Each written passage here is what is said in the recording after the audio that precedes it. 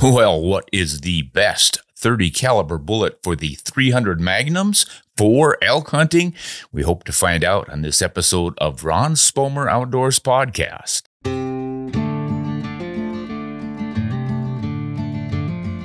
Hello, everyone, and welcome to another podcast. You know, we are getting some pretty good questions and some pretty good answers from all of you folks, and we really appreciate it.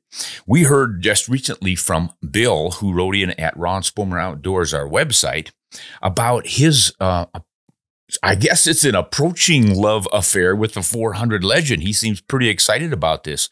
Let me read what he had to say about this new cartridge. Savage has 12 different models in 400 Legend. They do? This is a big surprise to me, but I really haven't looked. But this is what Bill says. They've got 12 different rifle models in 400 Legend. Oh, in the works. They're not out yet. Okay.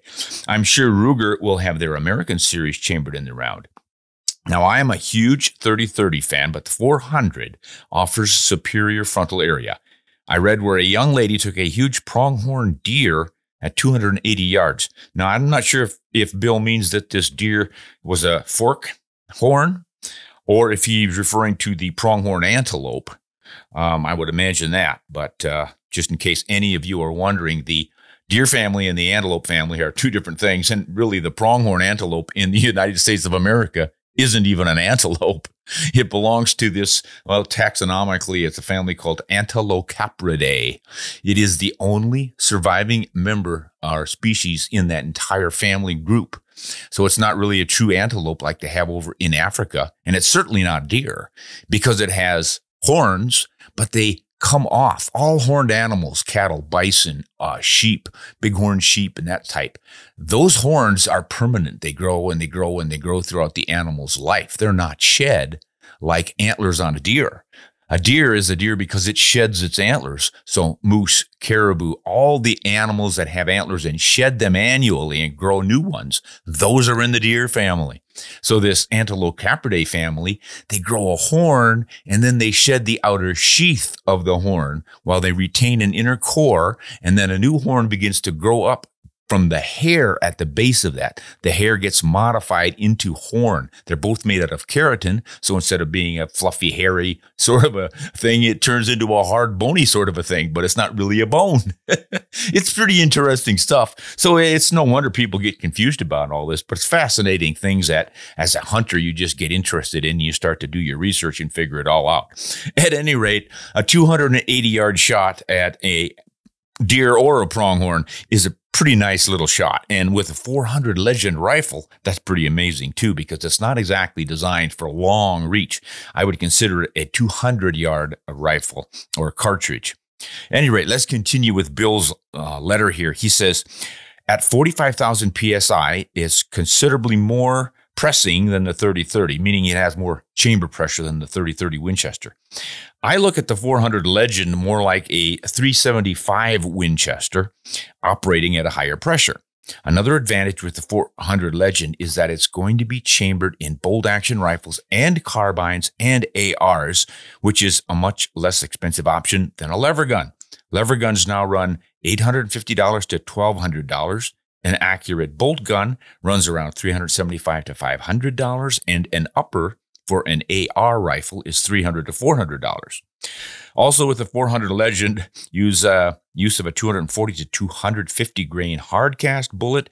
It has a wide flat nose, which would make for a great feral hog and a black bear slapper, he calls them. The 400 Legend offers a lot for hunters like myself. It doesn't have an overall length restriction. Well, I think he means in states that have these overall length cartridge restrictions. You can't have too long of a cartridge, because it certainly has an overall length cartridge restriction for the rifles that it's chambered for. In the woods, a lightweight 16-inch barreled carbine with a large diameter bullet seems like a great idea to anchor your game and have a 250 to 300 yard capability if pressed. So I'm looking at possibly a Ruger Ranch carbine or a Savage Axis 2, light and short with good glass. All right. So Bill is definitely excited about the 400 Legend. I had a chance to hunt with it last year before it really came out, sort of a prototype, and I was pretty impressed with it for a straight-walled cartridge. I think it's a pretty nice option. I've done a video on it. You might want to look for that, and we're going to do something with some of the hunting that I did with it. A friend of mine took a heck of a beautiful whitetail with it, and we'll do a little bit of a video on that here pretty soon. So thanks for writing in, Bill. We really appreciate that. I'm glad to see you're excited. I always enjoy it when anyone is excited about a new cartridge or a new rifle. It just brings back memories of when I was a younger man and I got excited about new potentials like that. All right, now this is from one of our patrons. If you would like to join us on Patreon, we would sure appreciate it. We always appreciate the support we get from our patrons, like this gentleman. His name is Bird, and he says, "Hey, Ron, you talk about shooting hogs on the move a few episodes back. I have a better recommendation than a tire with some cardboard in the middle. I had said a good way to practice on a running target is to have on a slight slope, fill an old tire with a disc of cardboard and roll that, have someone roll it from behind a safe structure or something. And when it gets out in front of you, you can shoot a moving target. And it's an old game we used to play. You can also do it with big balls of some kind." But he says he's got a better idea. Let's see what it is. "What I do is I set my clay target thrower up for rabbits, and I use my 17 WSM, so everything is moving about the same speed as the hog and the centerfire round that I use in the field. This way I can shoot from different distances and angles and directions and not wear out my shoulder. An added bonus is the clay is about the size of the brain I'm aiming for." Whew. That is tough stuff, man. If you can shoot little clay discs rolling along the ground with a 17 WSM or any other rifle, you are going to be a darn good running game shot on feral hogs or anything else. So yeah, you might want to try that. All right. This gentleman is interested in straight-walled cartridges, muzzleloaders, and slug gun rounds. Let's see what he's got to say here. "I can calculate that." What is he saying? Oh, I've already responded to him. This is a response back. He says, "I appreciate your response. I can calculate what you told me, but I thought a bit of interest for deer hunters would be to compare and contrast straight-walled cartridges, muzzleloaders, and slug gun rounds. We often talk about one or the other, but rarely compare them against the others. So I thought it might make for a great episode. Thanks for your extremely insightful shows. It really goes to show your level of understanding in external and internal ballistics, and it makes useful for real-world hunters." Well, I appreciate that. I don't even have a name for this gentleman. Oh, here it is on the other page, Jim. And Jim is another patron. Jim, we really appreciate that. And that is a good suggestion. I wrote back to Jim right away and I said, "Hey, that is a good idea. You know, we'll compare the 30-30 and the 400 or the 350 or the 308 and the 30-06, but we never really seem to jump from the rifle cartridges into the shotgun slugs or muzzle loaders. So that is a good idea. It would be nice to know exactly what various cartridges do in comparison to some of the older things or the different options. I'm going to do that.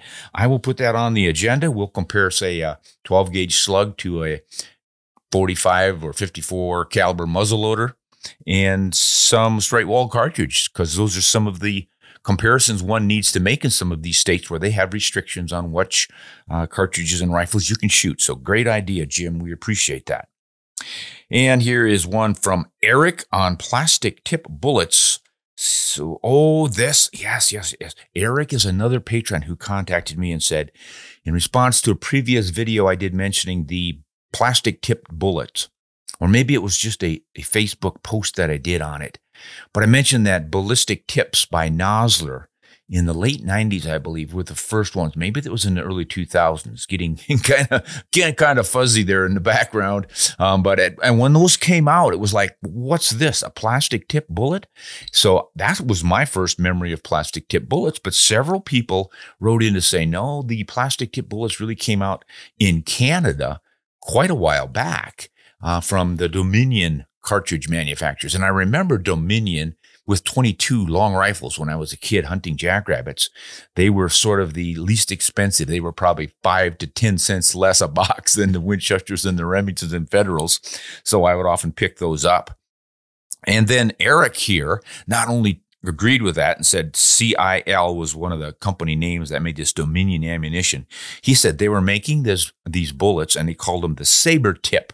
And they were already out in the mid-1960s, and he sent me photographs of them. I'll have my team here.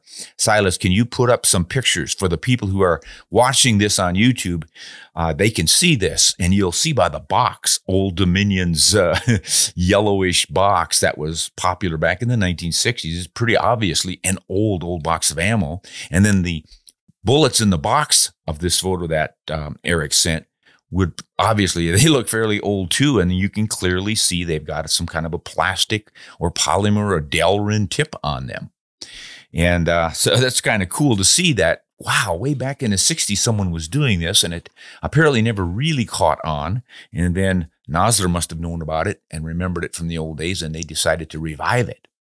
And then another response I need to make for a lot of folks who wrote in on this photograph that I put on my Facebook page, Ron Spomer Outdoors Facebook.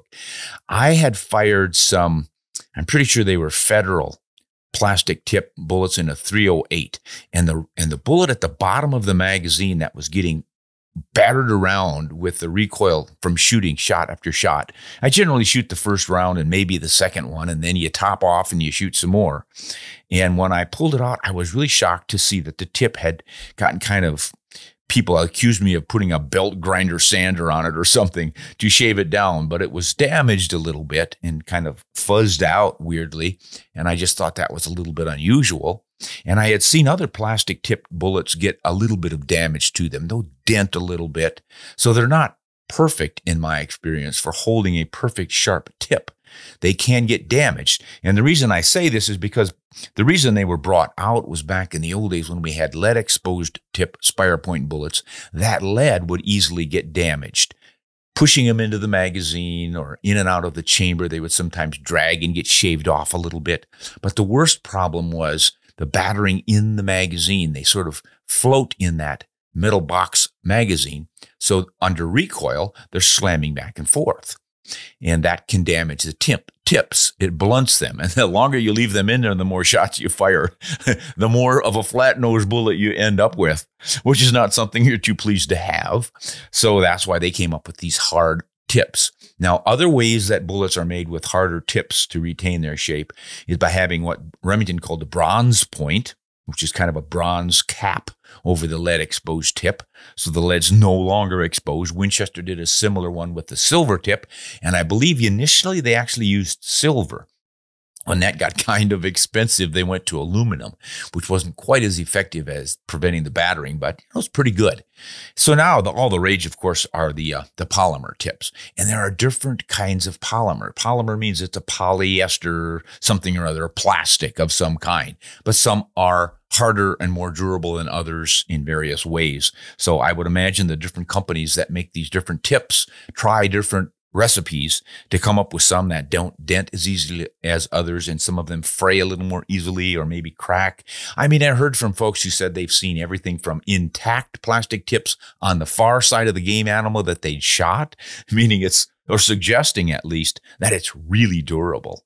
But then there's others saying that they find pieces, or they find them at the bottom of their ammo box because they've broken off or they've pulled out, all sorts of things. There's just sort of in common with what you would expect over the years with millions of rounds of ammunition. Something is going to happen to those bullets.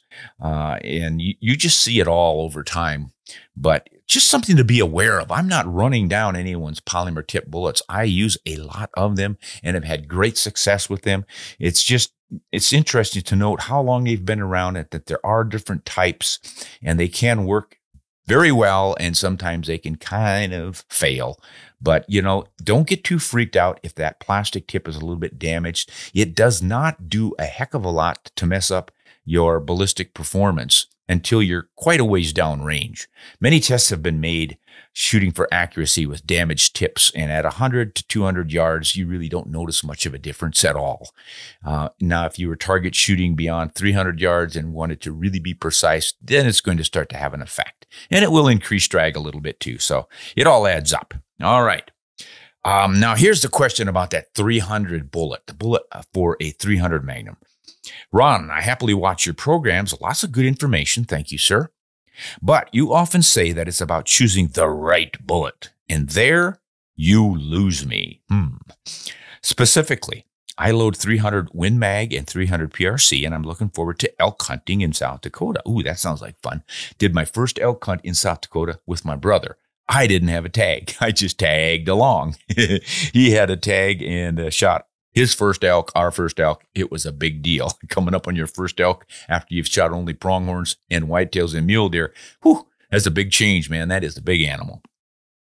So back to this gentleman. Gosh, I don't have his. Oh, here it is, Dave. Dave from Minnesota. Thanks for writing, Dave. Dave says the loads the people are talking about these days, about they're taking 500-yard plus shots. I expect to be shooting 100 to 300 yards. So I have a Berger 190 grain VLD.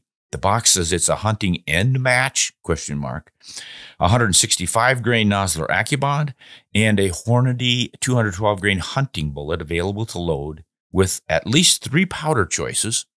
So what I suggest is that when you say, meaning me, use the right bullet, you maybe mention 2 or 3 kinds of bullets for reference. Yeah, that's a good idea. I realize you have to be careful, but surely you can you can mention something without getting in trouble is essentially what he's saying here. So thanks for your great work. All right, Dave. Mea culpa here. Yes, I can mention best bullets. But Dave, what I'm really saying when I frequently will pop up with, just be sure you use the right bullet, I'm assuming that folks have a basic understanding of what is the right bullet for the right application. In other words, they're not going to use a frangible varmint bullet to try to take Cape buffalo, and they're not going to use a solid to try to take out a pronghorn or a rabbit. We've got a general idea of what the right bullet is. But at the same time, I take what you're driving at here is we've got so many bullets that are close to the same. A lot of bonded bullets. Is one better than another? Is the Sirocco or the AccuBond or the Interbond or all these different bonded bullets, are they just the same, or is one better than the other? What about the partition styles, the harder lead core bullets, or the all copper bullets with no lead? And then is it retaining its petals or shedding its petals? And all these variations. But then again, that's why it's rather difficult for me to say which one is the right bullet, because depending on the range at which that bullet is expected to land and the velocity at which you launch it and all these sorts of different factors, I really can't decide for you what the best bullet is. You're going to have to, all of you folks, and I included you, we're going to have to study the bullets and just get a feel for their reputation, listen to others, and always take what other folks tell you with a grain or two of salt, because quite often it's just human nature to have what we consider a failure of some kind and blame it on something. The rifle's no good, the cartridge is no good, or the bullet. I think you're right to blame the bullet in most cases, unless you don't take into account the shooter's precision for shot placement, or the range at which that bullet landed. But you do need to consider all of those things. And then remember, if someone is just complaining bitterly because they shot and lost an animal because of bullet failure, I don't know if you can absolutely take that for what really happened. Because if he didn't recover the animal, does he really know that he put the bullet in the right place? How does he know that bullet performed or didn't perform? So don't just take a one-off answer for the absolute. Study it, get an idea of the reputation. For instance, many people will tell me that Nosler's AccuBond bullet is probably one of the best of the bonded bullets for terminal performance. Exactly why, I can't tell you, but they just have played around with a lot of different options and they really like that one. At the same time, there are a lot of folks who absolutely swear by Berger hunting bullets, which are not bonded. And you go down the list and everyone has a favorite that someone else thinks is just worthless. So it's hard to say this is absolutely the right one. And that's why I don't say, when I say use the right bullet, I don't give you the exact name of that bullet. So once again, I apologize if you were hoping that I would say definitely use bullet X in size such and such and all the rest of it. It just can't be done that easily. So good question, though, and it's something that we all need to think about. So, all right, those are our patrons, and now we're going to go to folks who have written in, and I believe, yeah, here we go. This is a question on bullets. Wow. This is from Michael, and he says he's on assignment in China. That must be interesting. All right, Michael. Hey, Ron, I've been a loyal supporter for many years, and I love your YouTube channel. Thank you so much, Michael. I really appreciate it. I was watching your episode on wind deflection, and I had a question that many others might also be wondering about. What or when rebarreling or making a custom rifle, what effect can we expect on stabilizing the bullet with a faster twist rate than the factory's twist rates? In addition, does a faster twist rate lead to more or less wind deflection? Thanks. I always get back to Pennsylvania for whitetail hunting, and I'm rebarreling a 270 Winchester and a 35 Whelen. Okay, those are good questions, Michael. Now let me just go back again, stabilizing the bullet, faster twist. All right. The reason you want to consider a faster twist barrel in whatever you're shooting is if you want to be shooting the longer high BC bullets that are out today. So for example, in your 270, the longest bullets that we could stabilize in factory twist rates, 1 in 10, it's been the standard for a long time, is about 150 grain bullet spire point.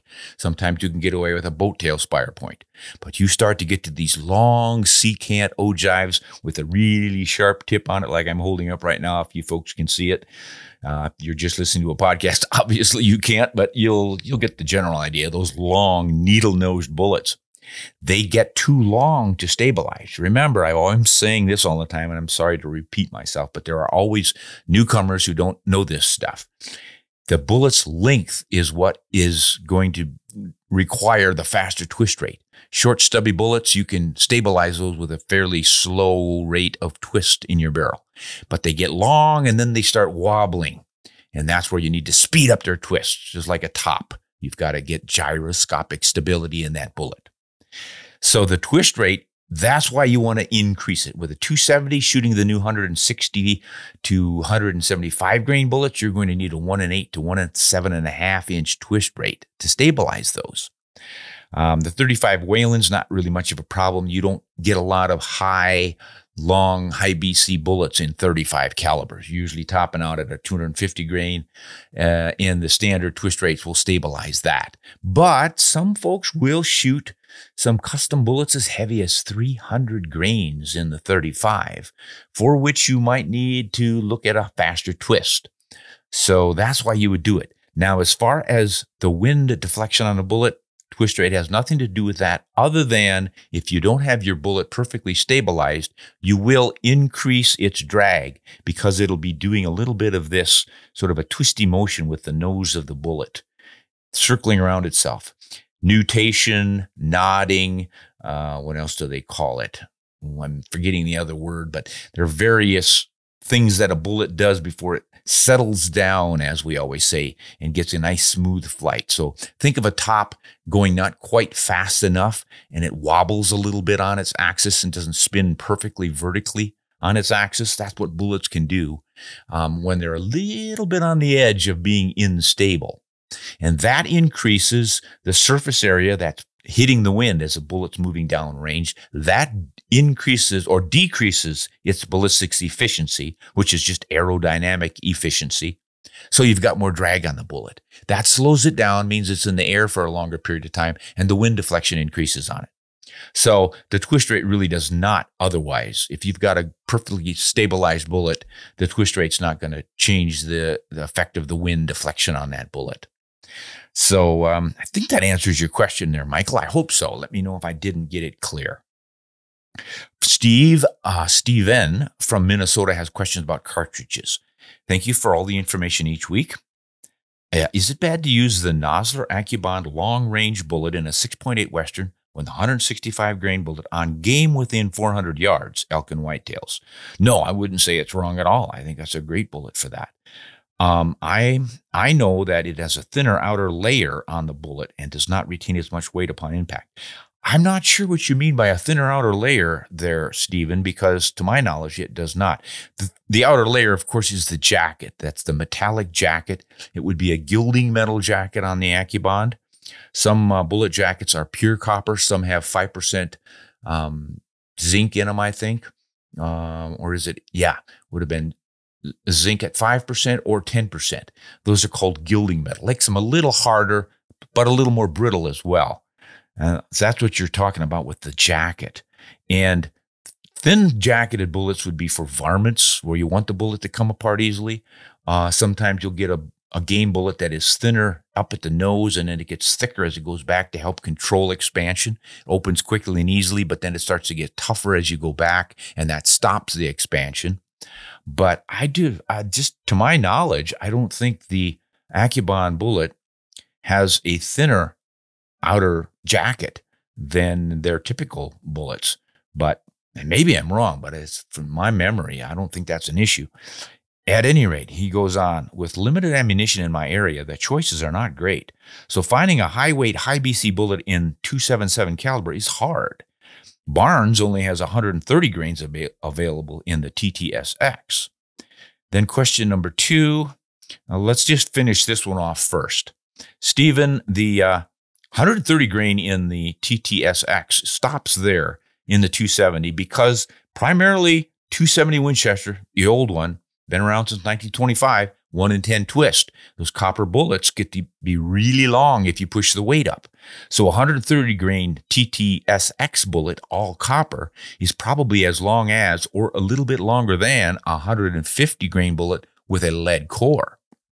That's why they can't go any heavier. I mean, they can, and the rumor is that they are working on one now that is going to be a 155 grain bullet in .277, and that is designed for the new 6.8 with the 27 Nosler, or the new 27s that have the faster twist barrels. And of course, if you, going back to the previous questioner here, if you had a special twist barrel put on and made it fast twist, then you could load those bullets.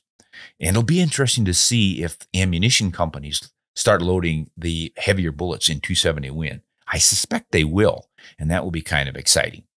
So that's why you can't get the heavier bullet in the TTSX. But let me tell you this, you really don't need it, because those copper bullets like the Barnes retain so much of their mass that they achieve what we've been trying to achieve by building these controlled expansion lead core bullets for all these years, to try to retain more of the lead and penetrate deeper, because we've maintained the mass of the projectile, and as it moves through the animal, it's got enough momentum in that mass to penetrate deeply. That's why bullets like, say, the Swift A-frame, which is bonded and has an extra thick jacket, plus it's got a wall material like a partition bullet from Nosler across the middle of it. It is just beefy as heck.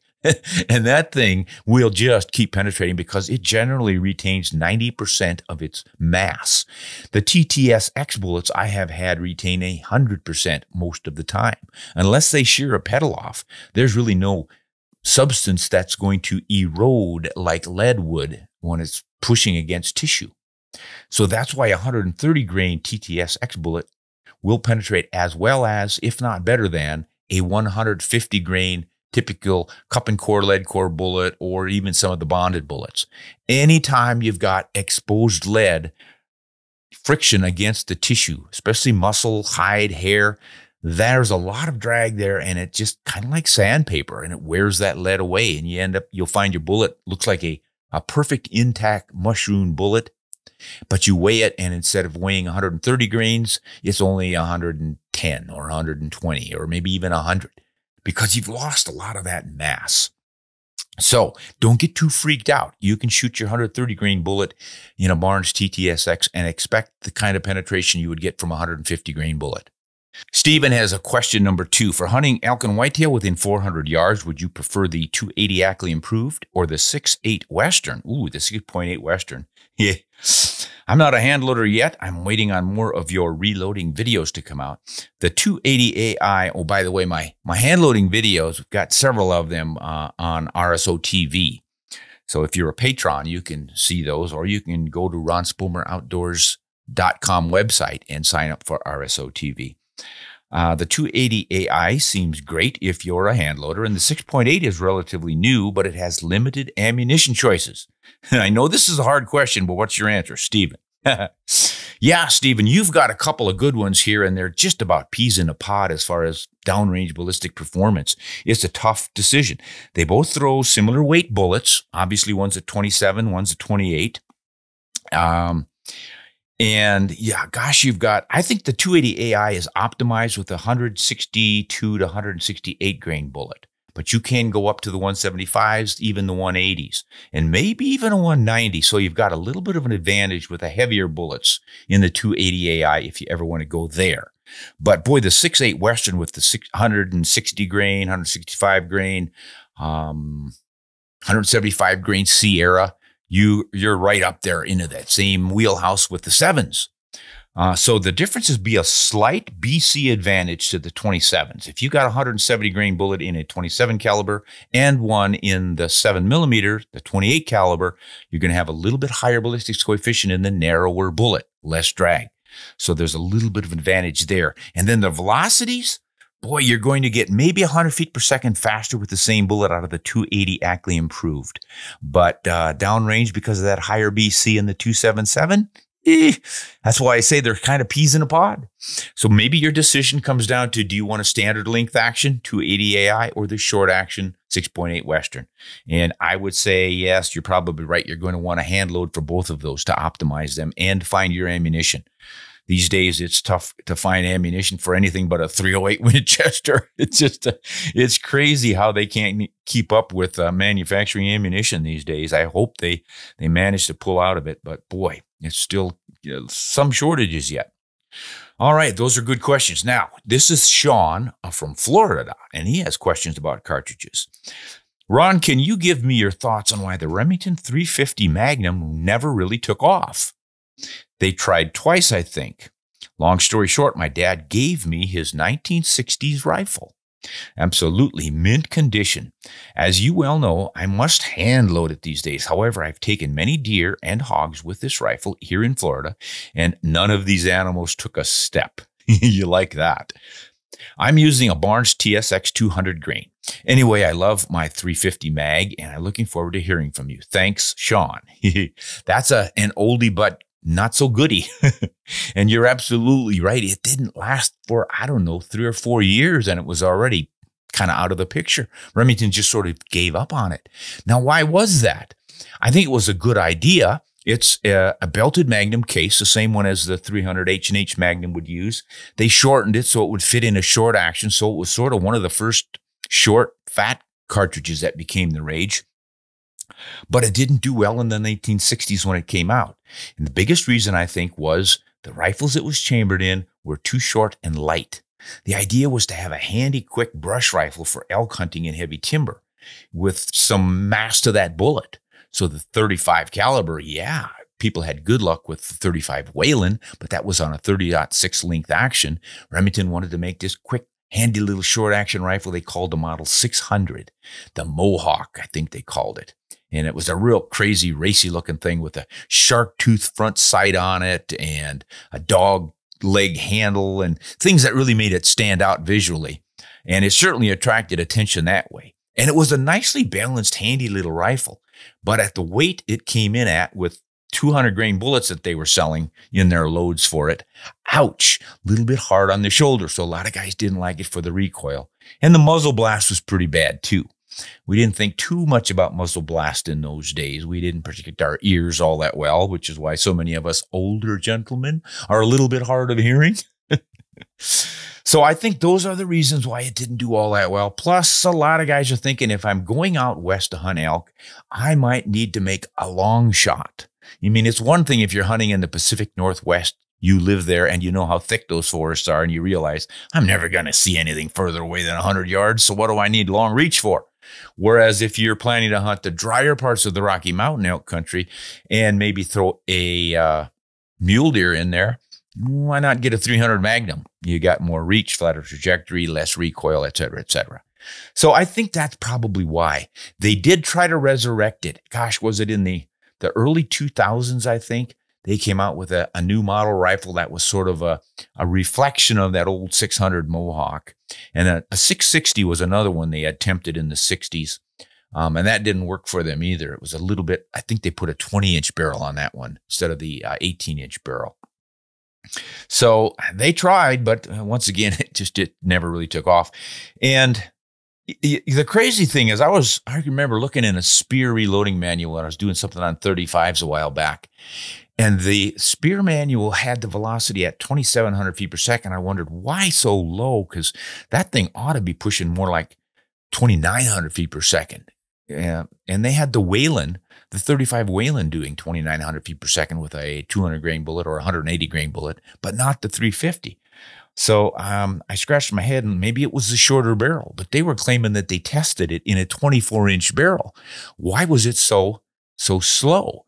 Well, I think what they were doing was they were matching the original factory load from Remington. It was a 200 grain bullet going 2,710 feet per second or something like that.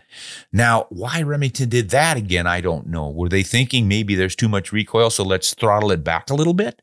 Because inside of 200 yards, it'll probably have more than enough punch with that big heavy bullet. The elk hunters won't even care. I don't know. But regardless, the whole thing just sort of fell flat. So if you have one, as you've discovered, you're going to have to hand load. But I think a good hand loader can develop some pretty effective loads for that thing. And if you don't mind the recoil, go for it. For a while there, I remember back in the 90s, there were getting to be pretty good prices on used Model 600s and 350 for elk hunters, specifically working thick cover. So it does have a fan club out there. All right. From Tennessee, it's Michael. He's asking about firearms, cartridges, bullets, hunting. Let's just see what he has to say. Ron, I love the podcast. Well, thank you, Michael. Appreciate that. Great exercise of the mind. Keep them coming. All right, I'll do that for you. I recently started shooting a 243 for deer hunting, and wow, do I like the 6mm. I'm with you there, Michael. I've also begun reloading my brass after the ammo shortage restricted my selection of what I shoot. I had a Remington with a 9 and a 9.125-inch twist. Boy, that's narrowing it down. And I'd shoot the typical Winchester 100 grain PowerPoint ammunition. This firearm loves it. 1/2 inch, no problem. 0.5 MOA. That's pretty spectacular stuff. During the storage, I swapped to Federal PowerShock, thinking that it would be similar. 2 minutes of an angle at best.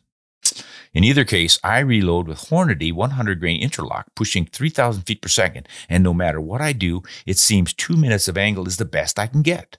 The Federal and Hornady have boat tails, and I know that the Hornady is a secant ogive bullet, but I'm not sure about the Federal. Winchester, on the other hand, is a Spitzer with no boat tail.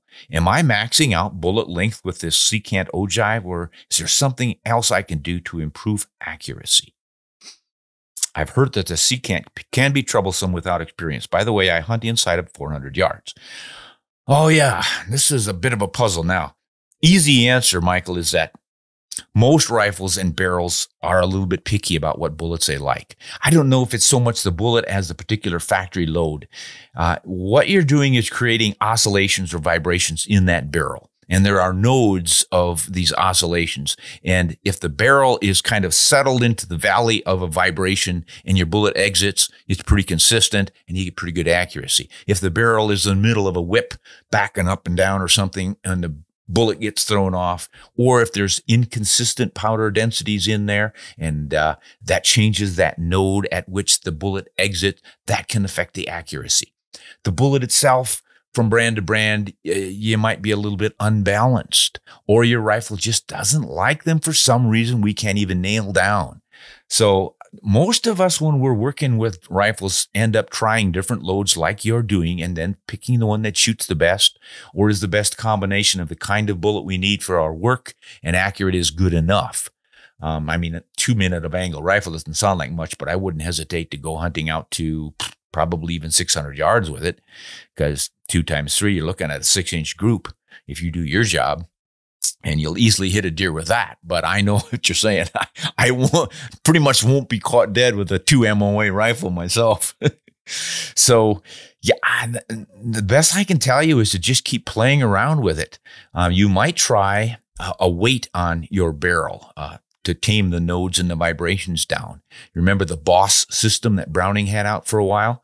I don't know if they still offer it, but there were other options like that in the aftermarkets where you kind of put a weight on the end of your barrel and you can adjust that to improve the accuracy. That works pretty well. And there was one out by Limb Saber. It was a rubberized thing and a little collet you slipped over the barrel and you would move it up and down the barrel as you took sample shots to see which grouped the best. Kind of goofy looking having it hang on there. But tell you what, when you go from 2 minutes of angle to a half minute of angle with that clunky looking slow rubber on there, it starts to look pretty good. So that is something you can try too. I would say you can start to look at bedding and different things, but the fact that you're getting half ammo away with one factory load suggests that your barrel, your rifle setup are plenty good, plenty accurate. So I think it is an ammunition question. You could also get someone to hand load and tailor loads for you. That often does the trick. You play around with your loads and you find out just the perfect combination. Now, the secant ogive on your bullet, I don't think that's a huge issue. The boat tail might be. And here's why. If you've got any kind of an imperfection at the very end of the muzzle, the crown, right where the bullet exits, if it's a little bit flat on one side or it has a little divot out of the rifling or something, with the cone shape of the boat tail does not match up precisely with the cone shape of the muzzle exit crown there. Gases can jet out a little faster on one side or the other and destabilize the bullet right at launch. And that's why crowning tools are sold. I got one from Brownells years ago for a rifle that I thought was doing that. And you just hone that to a perfect circle, take out any flat spots or divots, and bingo, your accuracy comes back. So you might want to look into that too. All right, good questions there, Michael. I hope you get that problem solved. Aubrey from Georgia. I have a problem finding the perfect all-around cartridge. Imagine that. No one's ever tried to do that before. The perfect all-around cartridge. Man, do we cover that a lot. Yeah, that's a pretty common pursuit. So you have trouble finding it. Oh, you want to cover moose down to whitetail. Oh, and you want to go to Africa too. Well, and you'd like something to take down dangerous game. Oh, my goodness. What would that bullet be? Whoa.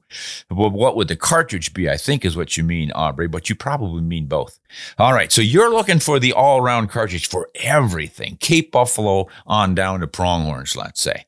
Obviously, you're making compromises all over the place here. You're not going to have the best pronghorn bullet in the world or cartridge in the world because it's not going to shoot fast and flat enough for long range work. But if you go with a fast, long range kind of cartridge, you're not going to have the bullet mass you want for the big Cape Buffalo. So the compromise is going to be, everybody knows this one, right? 375 H&H Magnum, or the 375 Ruger, which is really pretty nice. It's a 30-06 length that performs like the full Magnum length 375 H&H. It's even a little bit faster because it's allowed higher chamber pressures.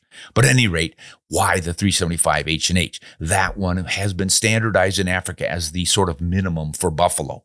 And in some jurisdictions, you cannot use anything smaller or lighter. The 9.3 by 66, an old German cartridge, is beloved, little bit lighter than the 375 H&H, and that is grandfathered in some countries because it is so effective. But generally, if you're going to be hunting the world and you want to find ammo and easily and all, 375 H&H is like the 30-06 of the world. 30-06 is a great option for your anything up to moose size, but once you get into the dangerous game, you're probably not going to be allowed to use it. So 375 H&H can shoot up to 300 grain bullets or down into 250s to 230s, I think. It's a fairly light bullet. It's 250s for sure. So if you're shooting a 250 to 270 grain bullet out of a 375 H&H, you're going to have about the same ballistics performance, your trajectory curve, as a 30-06 shooting a 180 grain bullet. And that is proven pretty effective out to 130 even or to 300 and even 400 yards, which is pretty much covering 99% of what a hunter needs it to do. You can generally get a lot closer to that than that to most of your games. So, hey, And the recoil on the 375 H&H, while stout, is not brutal. Most hunters can learn to shoot it. I know a lot of small-framed hunters have no problem with it. A lot of women who shoot it very well, including my relatively short, small wife. And she's taken buffalo and all kinds of stuff. So I think 375 would be what I would suggest to you. And if you want a modern version of it, check out that 375 Ruger. You get in a little bit lighter weight rifle if you want to go there. All right. Now we're getting down the line here to Stuart in Canada. Ron, thanks for all your education. I got a question for you, which might have an interesting answer. Well, then again, maybe not. We're going to find out here. Why does the 22 Winchester Magnum regularly come in full metal jacket bullets, but to my knowledge, the 22 long rifle never does? Good question. Basically, the answer is the 22 long rifle is a solid bullet. It's just a chunk of lead. Sometimes it has a copper wash on the outside of it, but it doesn't really have a jacket. It doesn't need it because its velocity is so low.